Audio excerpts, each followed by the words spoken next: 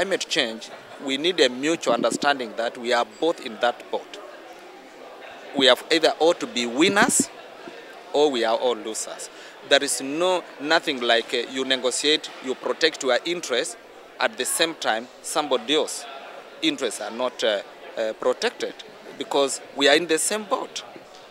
The negotiation should be from a mutual understanding that we need all to be winners by foregoing part of our interests and at the same time gaining little interest.